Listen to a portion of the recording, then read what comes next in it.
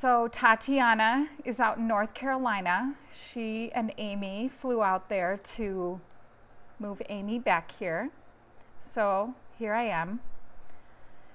And I'm going to speak more on biblical salvation because this continues to be a major thing that comes up in conversations with me. And there's a lack of understanding in the people that I talk to. I've said this a few times in what exactly the Bible refers to as salvation. So being kind of gifted in evangelism, I have a passion to see lives radically changed for Jesus because 30 years ago, I almost went to hell.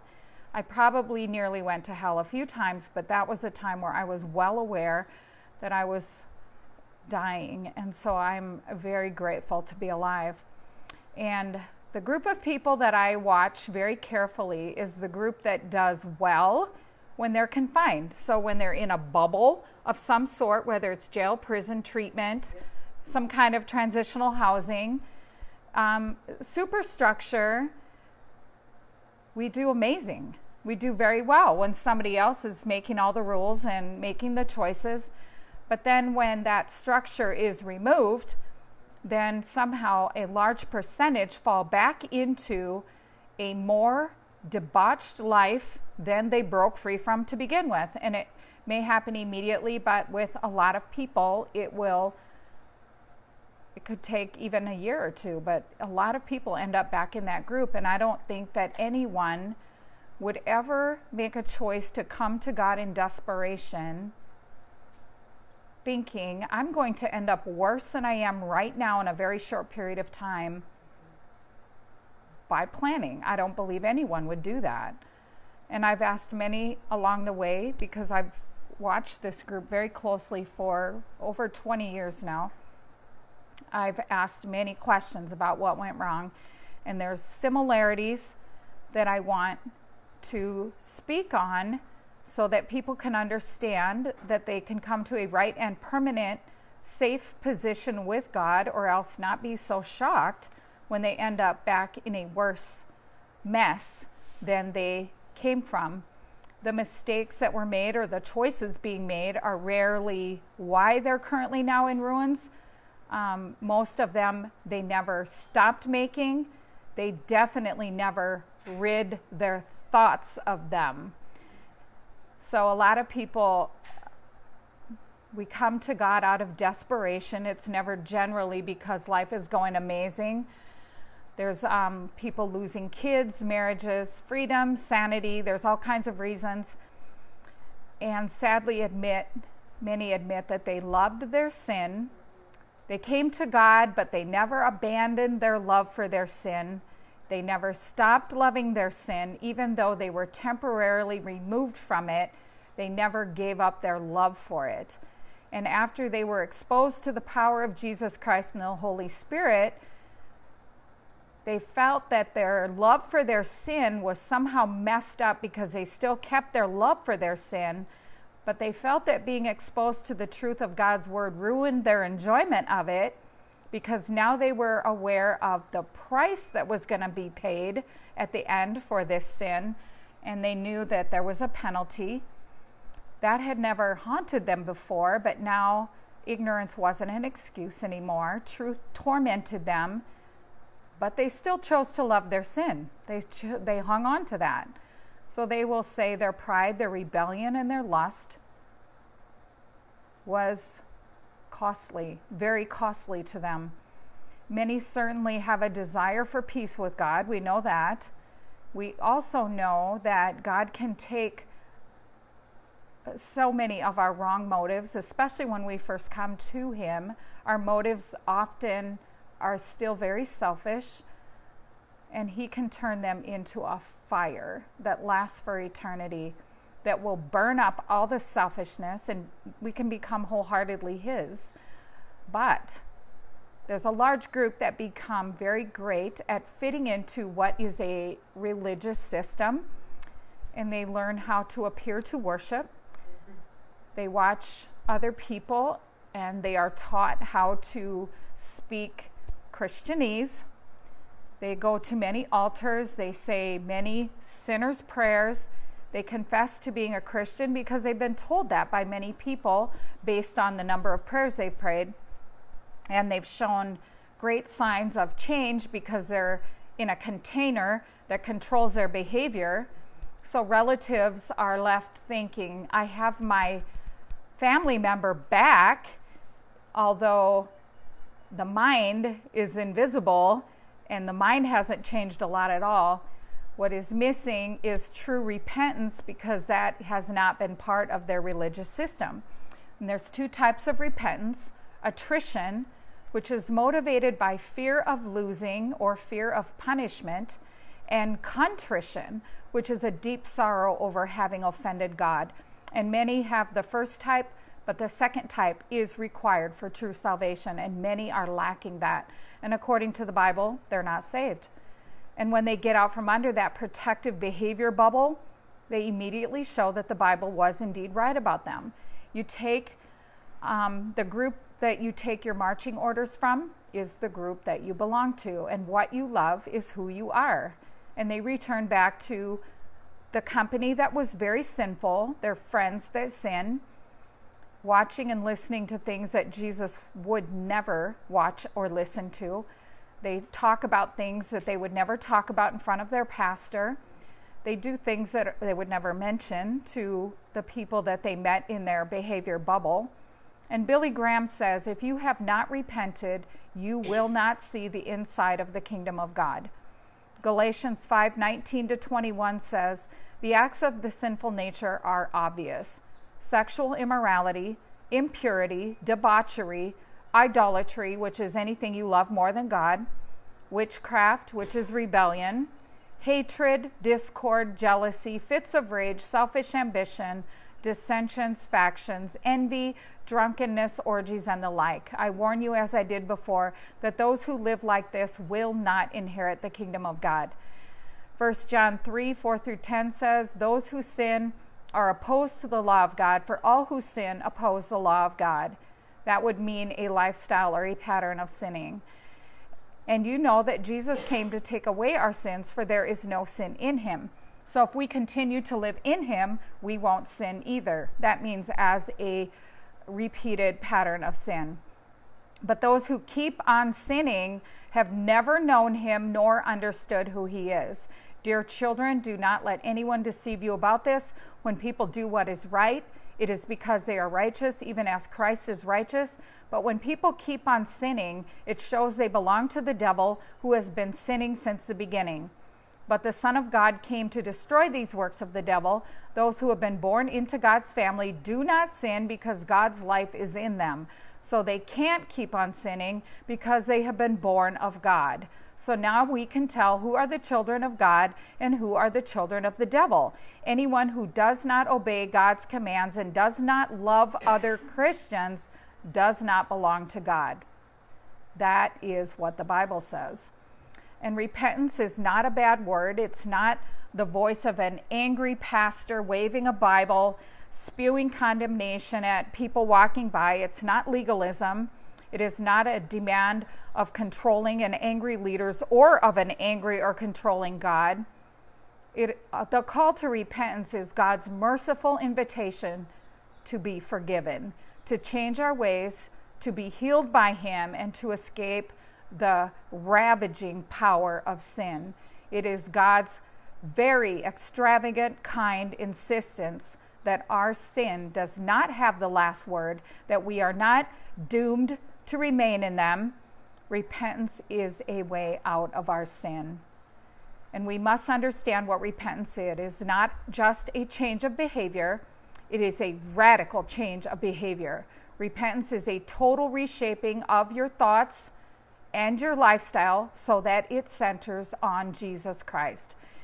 Genuine repentance is not as much a matter of turning from sin as turning to Jesus completely. He says in Isaiah 45:22, turn to me and be saved, all the ends of the earth, for I am God and there is no other. If repentance were always about making those 180 U-turns, then it would only apply to people like us who are just flagrant out here sinning like crazy, moving in the opposite direction of Jesus. But it would have no relevance for those who walk with the Lord, aim to please him, but get slightly off course. When we realize repentance is less about turning from sin as turning to Jesus, then we know that at any time the Spirit will convict us of even the most subtle sin, even if we're a tiny little bit off, maybe an attitude or a mindset, which often happens, and we get out of sync with the Holy Spirit. We are again brought to a recalibration by repentance, which comes from the Holy Spirit, so that we are aligned with Christ. And this is very important to understand. Many have prolonged their misery by focusing on the wrong thing. They dwell on failures, shortcomings. They beat themselves up. They live under condemnation and shame. I'll never overcome this issue. They get stuck on all about their addiction, all about whatever it is. I'll never be able to live like a true Christian. When time and time again, they try to turn away from the sin, they get no victory. They just have guilt, shame, and unworthiness, when it was never about the sin. It was about turning to Jesus, not about being obsessed with the sin. And that's been the problem, is people are just constantly brought to reality of their sin versus this is about turning towards Jesus. When we turn from sin to Jesus Christ, everything changes. Jesus is the beauty of holiness. Revelation 1:12 through 20. Jesus is our magnificent obsession. Jesus is the baptizer in the Holy Spirit who empowers us to live victoriously. Jesus is a great high priest who sympathizes with our weaknesses, helps us when we're tempted. Jesus is our life. And rather than thinking about how much we failed him, we need to focus on him completely. And that's what repentance is. So when you find yourself wrecked by sin, rebellion, disobedience, you put your eyes back on Jesus, turn to him with your whole heart, and you move in the direction of Christ, and you will find your way out. Sin banishes you from the presence of God. So if you're constantly looking at your sin and I got to stop sinning, it's like people who go to various support groups and keep confessing to being that thing. They're going to stay obsessed with that as their identity. They're going to stay trapped in it. Keep focusing on Jesus Christ. Those who fell did not see their sin as repulsive, and if they did, they would have never returned to it. They were not free from it. They still loved it. They stayed attached to it. They stayed dwelling on it. They stayed thinking on it. They stayed lusting on it. And after they fell, many admit their focus was never on Jesus, but intermittently, they stayed mostly focused on serving self and fulfilling what self wanted. Jesus was the intermittent, fleeting thing in the middle. A divine encounter with God during a genuine salvation experience gives you an entirely different set of marching orders. And because inner desires never changed with many of these people, they now see that they never came to true repentance. And true repentance is not confessing, sinning, confessing, sinning, confessing, and then giving up. Confession that is genuine means you completely turn away from it. Confession without obedience is a complete lie. Wickedness put Jesus on the cross. Real repentance requires that after you confess, you submit to God, you resist that sin from that point on. If you're addicted to internet sin, you block the internet. If you are addicted to sexual sin, you will recognize your body no longer belongs to you. It belongs to Jesus Christ. He will not stay in a body that is constantly being used as a playground for the enemy. If gossip and complaining frequently pours from your mouth, you still need to surrender to Jesus. God makes a clear statement through the whole Bible that he hates both of those things, and he'll stay as far from you as you continue to do those things. If you want Jesus in your life, you're going to partner with the Holy Spirit. You will do whatever it takes to stop sinning. And if not, you will never know him. You'll never know anything but a feeling of emptiness and turmoil, because true repentance allows God to literally break your heart towards sin, where he turns you inside out by piercing you, and you see the cost of your sin to himself, that he was murdered to pay for that sin. It had a huge price. It cost Jesus everything. So you cannot claim to love him and belong to him and continue sinning. We must want the repentance that makes us sick if we ever sin against God again willfully. The repentance that causes us to hate what the Bible calls wickedness. And that's the piece that's often missing in this group. This will be what separates those who will make it to heaven and those who are still choosing to go to hell. Jonathan Edwards is famous for writing pieces such as his sermon to what he called professing Christians. When he would speak, people would literally hang onto the pillars of the church. He spoke to the many who profess Christ, but they show no possession of Christ. They enter into a religious system of pretending to be a Christian, and they appear to most people to be a genuine Christian. But he warns of the ultimate peril of this group, because not only are they not saved, they are practicing blasphemy against God by entering into what is holy while refusing to come to him in the way that he requires. True sorrow for sin is practical. No man can say he hates sin if he continues to live in it. Repentance makes us see the evil of sin. We will shun it in every way, not in great things only, but in the little things. Sincere repentance is continual. Believers repent until their dying day. This is not intermittent. Sin would not be attractive if the wages were paid immediately, because then we would know how costly it was. Romans 2:4-11 says, "Do you not realize how kind, tolerant, and patient God is with you? Or don't you care? Can't you see how kind he has been in giving you time to turn from your sin? But no, you won't listen.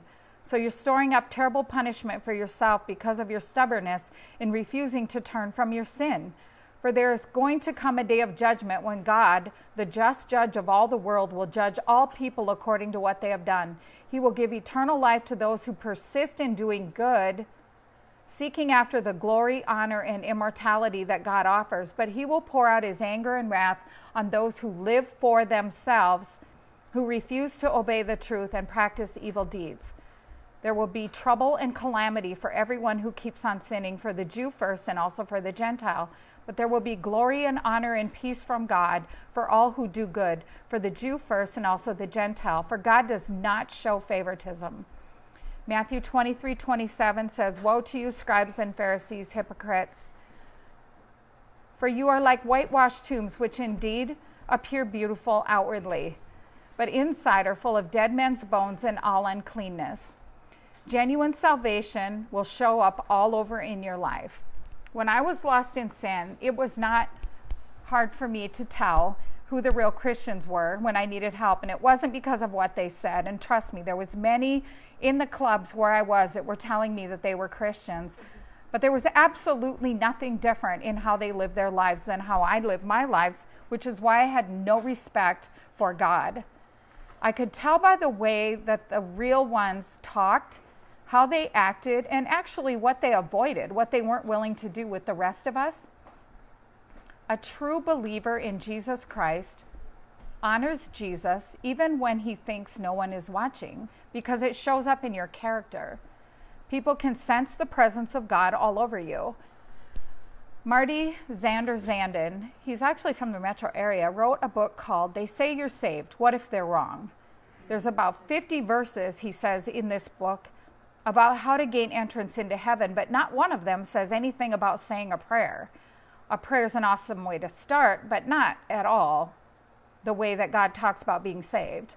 Getting into heaven is not about saying a prayer or earning our salvation or doing any kind of works to get us to heaven. It's about developing an intimate relationship with and having faith in Jesus Christ. Jesus expects us to turn from sin. That means repentance is turning from our sin, turning our wills and our lives over to his care. That's lordship. He's Lord or he's not anything. When we do this, we receive the gift of the Holy Spirit, and that's not the end, it's just the beginning. When you have the Holy Spirit, Jesus expects us to use the gifts that he gives us at that point to batter hell.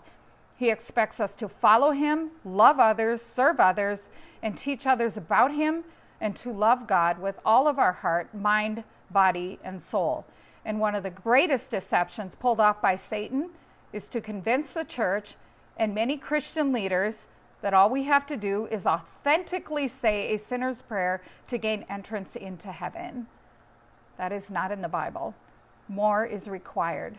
The definition of believe is critical.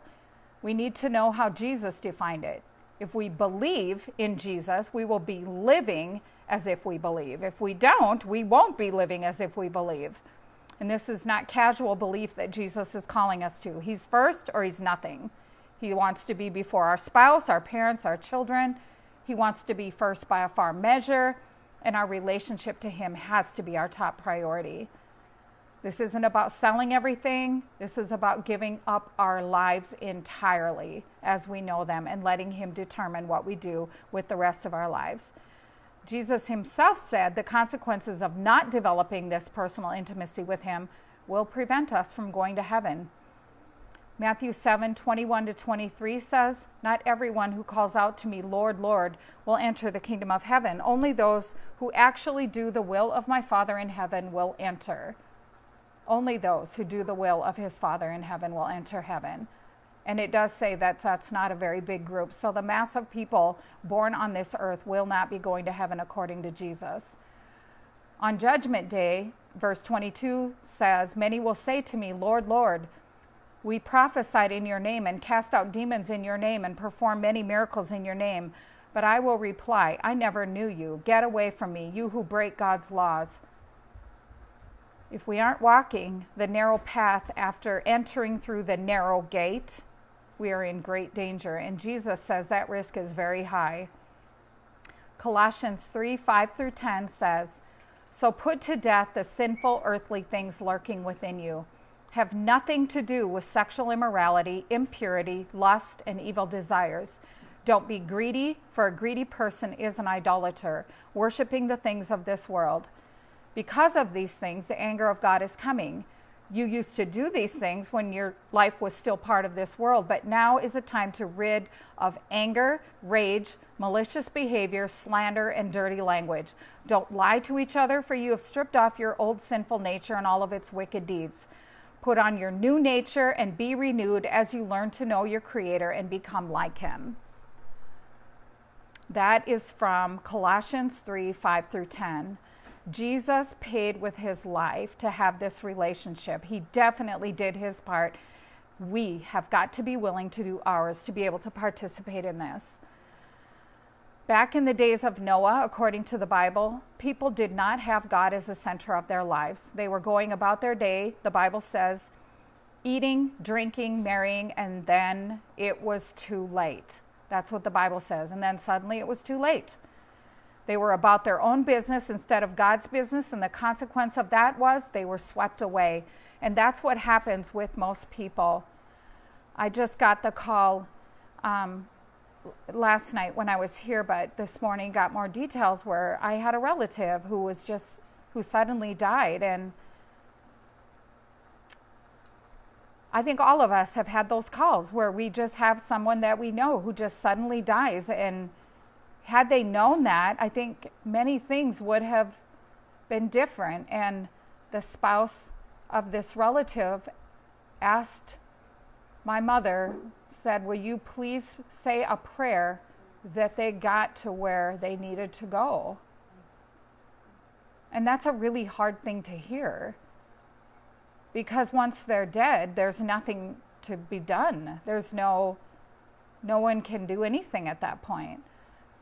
The judgment Jesus speaks of is based on whether people were, while on earth, serving others, and while doing so, developing their relationship with Jesus Christ. And those who didn't serve Jesus by serving others clearly didn't have a relationship with him, since that's what he requires. The consequence of their lack of faith in action is going to be hell. When Jesus returns, which will be any day now, we were just talking about that prior to this. It's I'm not one, obviously we don't know the day or the hour, but the prophecy is being fulfilled faster than I've ever seen it.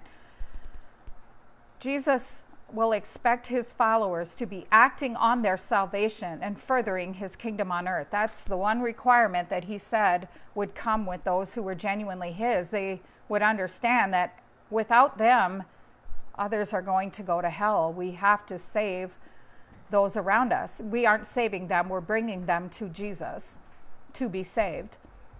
Pastor Richard Stagg, who was often out in the jails with me, a great mentor in the jails, he would tell me, he would tell everyone in the jails, if you're not eagerly watching for Jesus to return, he's not coming for you. We can't let our faith grow cold. We must stand firm until the end. It's not about the tasks that gain you salvation. It's about being transformed by the power of the Holy Spirit. Your heart is passionate when his life is in you and you are doing the things that he leads you to do out of the overflow of your hearts because they are full of the Holy Spirit, meaning you have moved out the world and given way to the Holy Spirit. And the reward of living this way is eternity in heaven with Jesus. The punishment for not doing this is eternity with Satan in hell. Hell was not created for us, it was created for Satan. But choosing to live for self is choosing to align with Satan.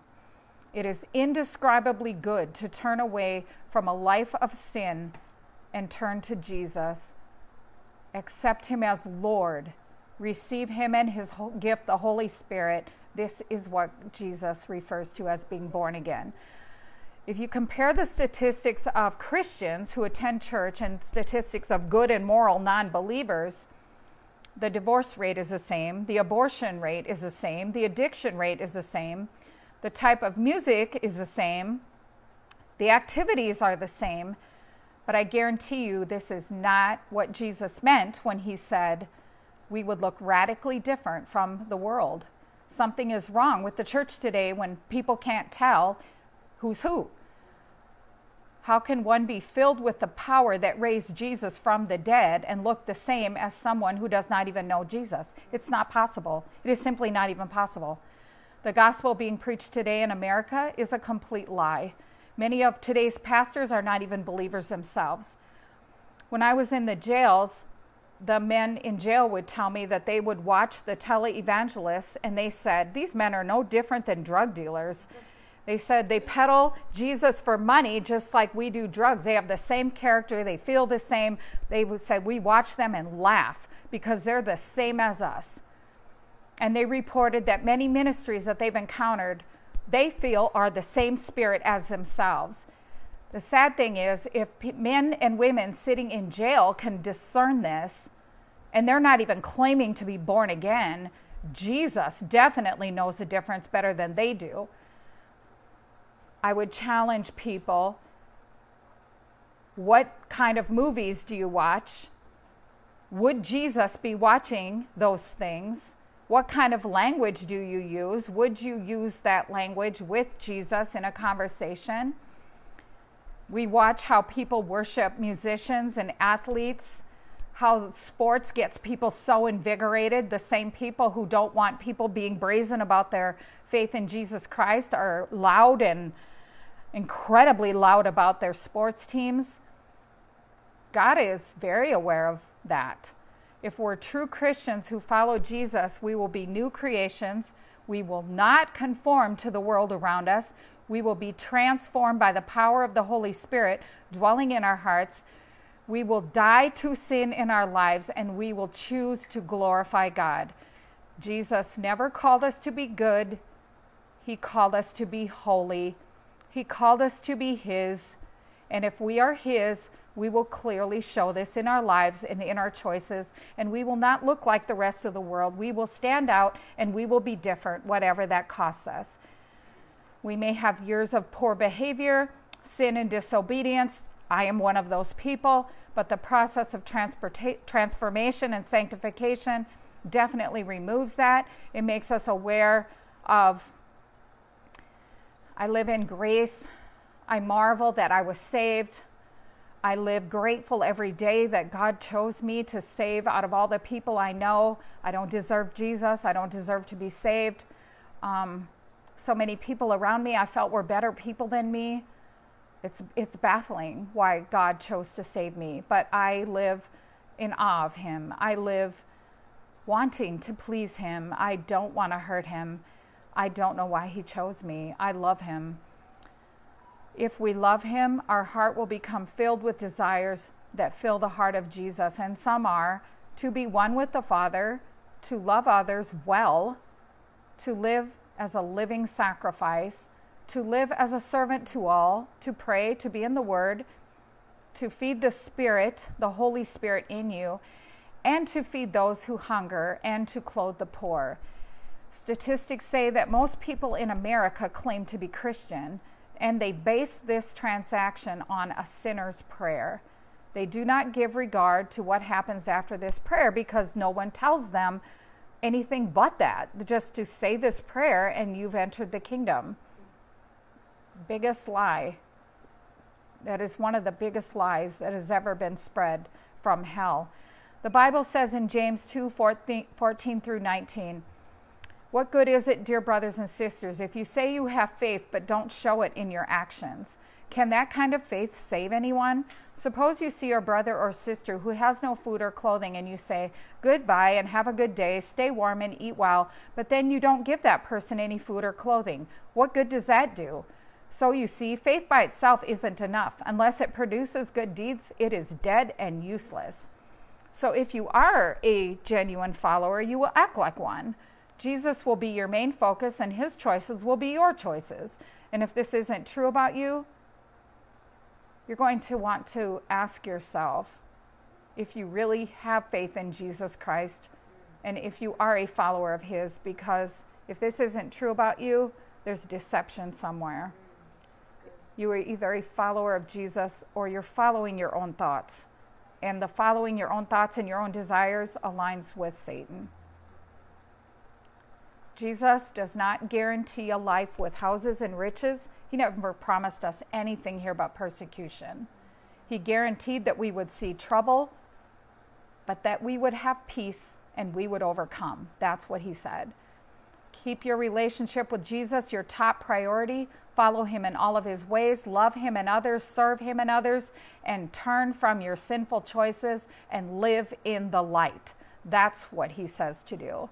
And I'm desperate to help you figure out which side you're on so that you can deal with this now instead of paying with your life or worse, eternity later. Because I have witnessed many who have been throttled into eternity suddenly, and we're all left standing there going, I didn't see that coming.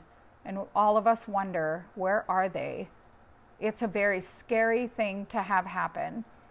And there's nothing you can do at that point. And sadly, there are many who are very unwilling to repent of their sin, and they are not willing to cry out to God for help at this moment. They'd rather wait for another crisis, and they'll never get that crisis. Many won't get it again. And this is not a cry to receive limited relief, which will only lead back to sin and oppression. The cry that God hears is to be totally released from sin, wanting to be rid of all idols, which are anything that matter to you more than God, wanting to turn your heart and life totally over to God. God is looking for a life of this desperation, not a season of desperation.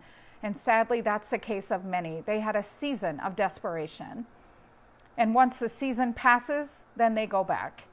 And if we have a length of time required for this change to happen and our hearts are not broken enough to draw the attention of God because we're just looking for him to suddenly show up, help me, relieve my suffering for a minute.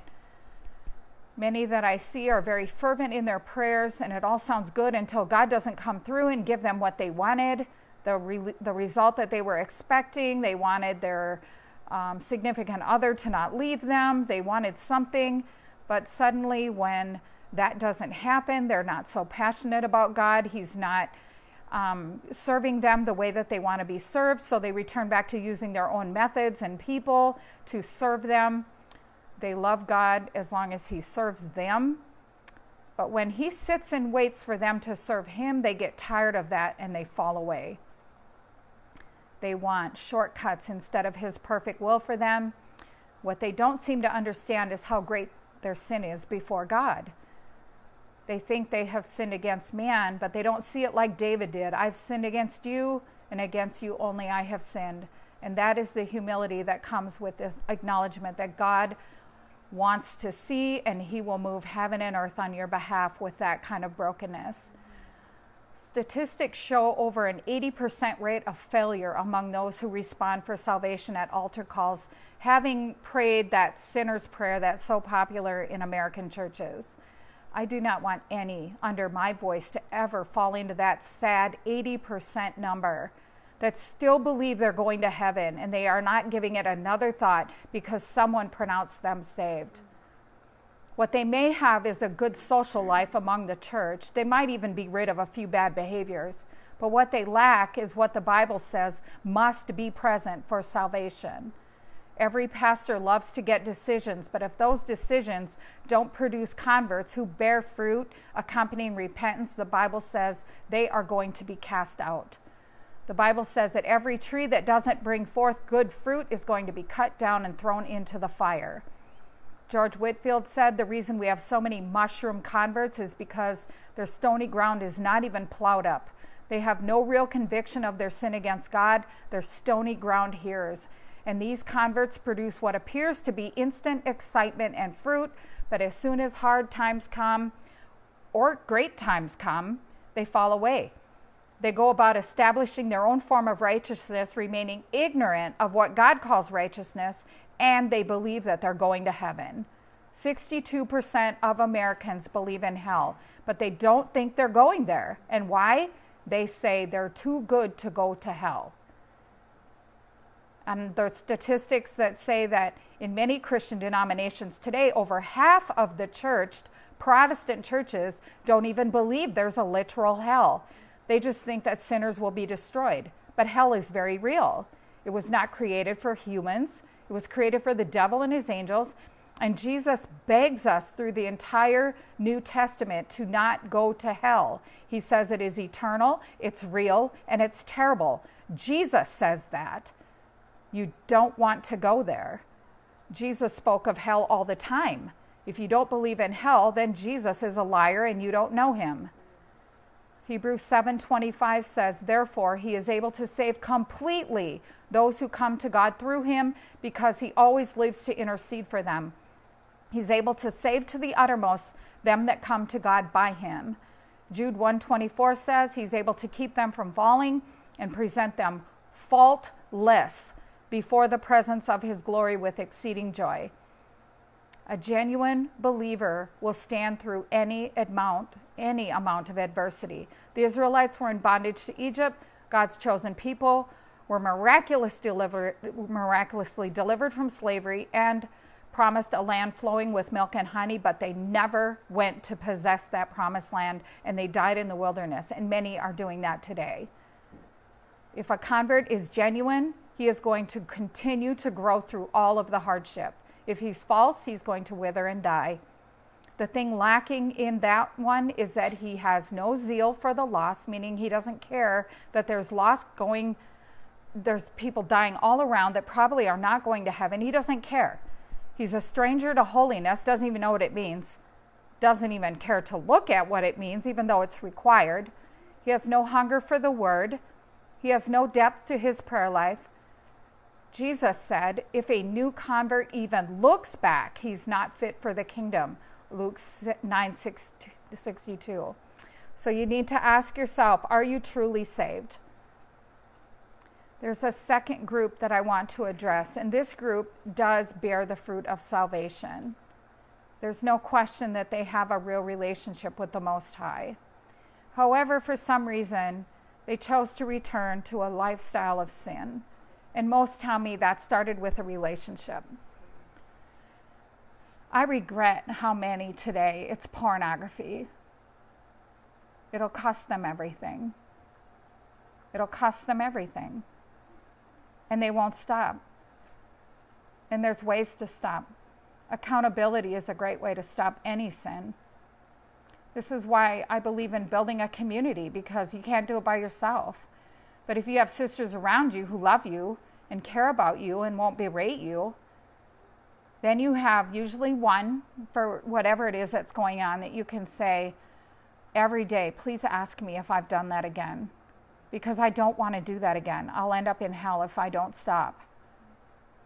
But for most who showed that they had, and sadly they will go along for a great long period of time, and they'll often even show they could build a big ministry, and then you see that tremendous fall into immorality.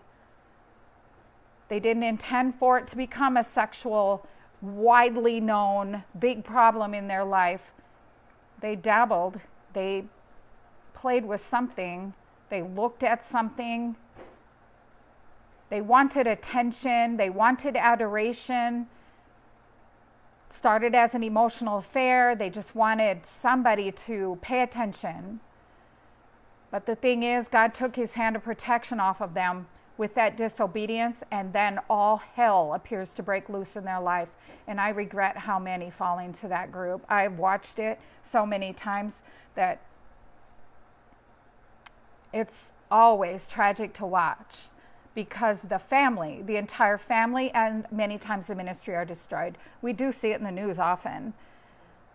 If it were any other person, it wouldn't be splashed all over the news, but because they were high up with God as the world perceived it, then it becomes a major world story, and they're just brought to worldwide exposure.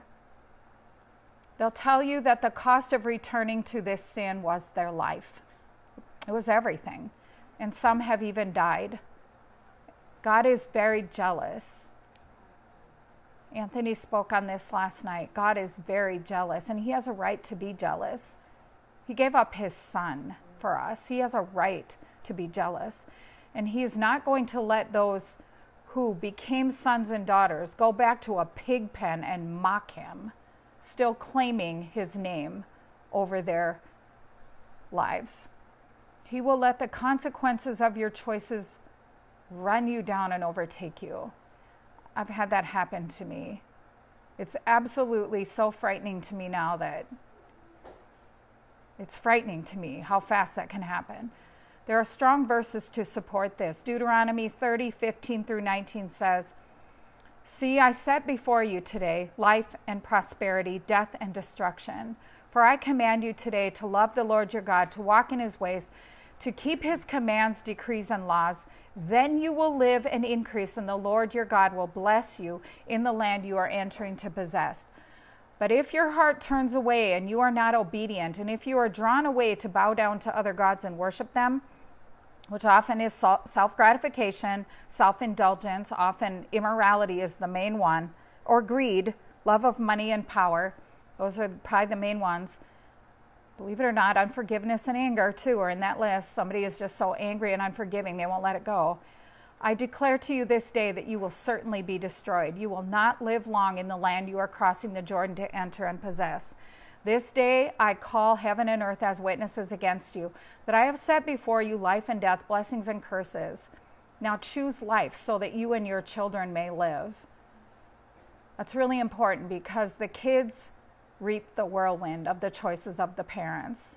A lot of, we all know that. Deuteronomy 28:20, "The Lord will send on you curses, confusion, and rebuke in everything you put your hand to, until you are destroyed and come to sudden ruin because of the evil you have done in forsaking him." Luke 6:46-49, "So why do you call me Lord when you won't obey me? I will show you what it's like when someone comes to me, listens to my teaching, and then obeys me. It is like a person who builds a house on a strong foundation, laid upon an underlying rock. When the flood waters rise and break against the house, it stands firm because it is well built. But anyone who listens and doesn't obey is like a person who builds a house without a foundation. When the floods sweep down against that house, it will crumble into a heap of ruins." Galatians 6:7, "Do not be deceived. God is not mocked. For whatever a man sows, he will also reap." Joshua 23:16, "If you break the covenant of the Lord your God by worshiping and serving other gods, his anger will burn against you, and you will quickly be wiped out from the good land he has given you." Ephesians 5:3-9, But among you there must not be even a hint of sexual immorality or any kind of impurity or of greed, because these are improper for God's people. Nor should there be any obscenity, foolish talk, or coarse joking, which are out of place, but rather thanksgiving. For of this you can be sure, no immoral, impure, or greedy person, such a man is an idolater, has any inheritance in the kingdom of Christ and of God. Let no one deceive you with empty words, for because of such things God's wrath comes on those who are disobedient. Therefore do not be partners with them, for you were once darkness, but now you are light in the Lord. Live as children of light. For the fruit of the light consists in all goodness, righteousness, and truth. You can choose to be the Christian who belongs to God's family, knows of God's claims upon him, hears his call, but does not respond. This Christian remains in his choice of living when God has asked him first, seek the kingdom of God. Matthew 6:33. But here's what's happening. The music of making money, applause of man, the opinion of family, opinion of friends, deafen many to the call of the living God. And look at the wreckage of the lives where people have chosen the wrong priority, which is any of those things. Money, applause, fear of man is a huge one, not wanting to lose people. And some of the saddest people have been those who did not keep their eyes on God, and things went terribly wrong in the end, and they knew it. Their success turned to ashes, their popularity was lost. They chose opportunities of the world, and they let others follow Christ to the harvest field, to the battlefield, and to the mission field. And in the end, they had nothing, absolutely nothing. And they knew that they had passed up the call. God moved over them. I think it was someone who told me Billy Graham said, when someone said, how does it feel to be chosen to be Billy Graham? And he said something like, God chose him, you were number 3. The first 2 refused the call. You were the 3rd choice. I don't ever want to hear that I missed because I was so self-absorbed. That can happen. I have been there. I urge you to never consider a willful choice to compromise the cross of Jesus Christ. Not once has he ever compromised us. You may spend the remainder of your earthly life paying the price. Many have. The love and mercy of our Heavenly Father will not allow us to thrive in wickedness. He bought us at a great price, and he's determined to have us for all of eternity. He will stop at nothing. And this is mercy. He will do whatever it takes to keep you out of hell. He will stop at nothing to accomplish that, even if it means keeping you confined. And many are sitting in prison knowing that if they weren't there, they would probably be in hell. They recognize that their inability or refusal to be obedient has them confined, and that's God's mercy for them. Please don't choose that destiny. That is not his perfect will for you. It's the result of your choices to abandon obedience to him. Our salvation was a free gift. While it cost Jesus everything, all his blood, it cost us nothing. Salvation did not cost us that. However, to be a disciple of Christ is going to cost us our life. Getting rid of the old self was God's responsibility, but making the flesh and its deeds inoperable, that is our responsibility. God changed our nature, we have to change our behavior. And if the love of God is ruling in you, it will destroy all the works of the devil. For if you want to save your own life, you will lose it. But if you lose your life for my sake, you will save it. Luke 9:24. I have a sign on my wall that says, dying for me was the most he could do. Living for him is the least I can do. And nobody likes their own death, but we behave like spoiled children. This religion in America has taught us prosperity, prosperity, prosperity. Name it, ask, you'll receive it. There is absolutely nothing in the gospel that supports that. It is time to decide whether or not we will serve him. That is what it supports. And this means we nail our personal rights, our selfish desires, our pride, our anger, our worldly passions, our personal dreams to the cross so that God will fulfill his dreams in our lives. He gives us new desires. If we understood and knew Jesus Christ, we really, completely, really understood him, we would fall on our face. True salvation doesn't mean praying to make a decision for Christ or accepting Jesus into my heart. It means repenting of sin and vowing to make every decision from now on for Jesus Christ. And that is the salvation that will take you to heaven. Satan's greatest lie, the one that has pretty much filled hell, is you have plenty of time to get right with God. The devil is not anti-religion. He is anti-Jesus Christ. Satan has created many religions, powerless Christianity, in order to blind people to the truth of God's true gospel. Your life as a Christian should make non-believers around you question their disbelief in God or their resistance to truly being born again. And if this isn't your story, you need to settle this with God before it's too late. Don't give the devil one more minute of your life. Precious Lord, thank you for every single breath that you have given me past what I deserve, because I definitely earned hell, and I marvel that you have given me life and eternal life. And I pray for your protection over every single person that hears this message, and I ask that you would bring a great harvest to this earth, to our city. We want revival, Jesus. We want to plunder hell and build heaven. Help us, God, to be faithful. Help us to rid our lives of all of the idols and all of the things that keep robbing us of you. You are the only one who deserves our worship. Help us, Jesus, to be faithful. And I ask this in your precious name. Amen.